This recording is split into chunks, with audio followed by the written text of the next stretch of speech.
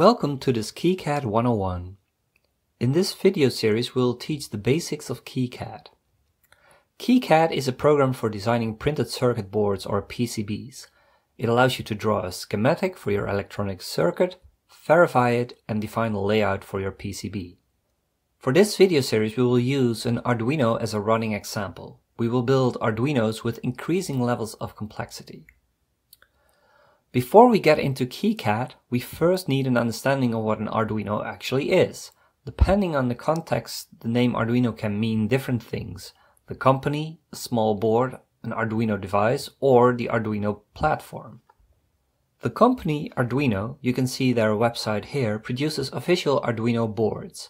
All specifications of Arduino are open and there are several other companies producing Arduino devices as well, often called Arduino clones.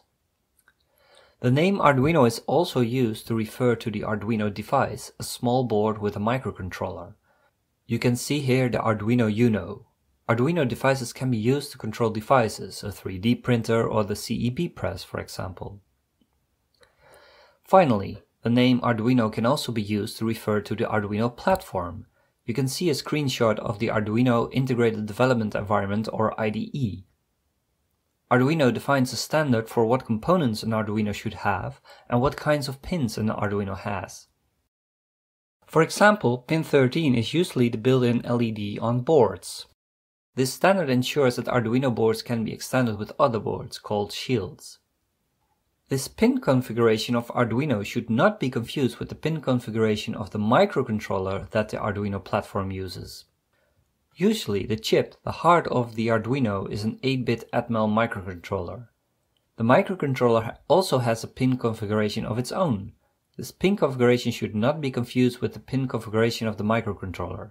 You can see here the pin configuration of the microcontroller in black and in red how Arduinos use these pins for their own configuration.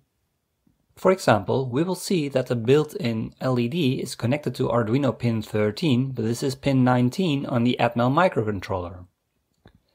In the subsequent modules of this series, we will create a minimal Arduino with a minimal number of components, a minimal Arduino driving an LED, an Arduino on a stripboard, and an Arduino with a printed circuit board that we designed ourselves.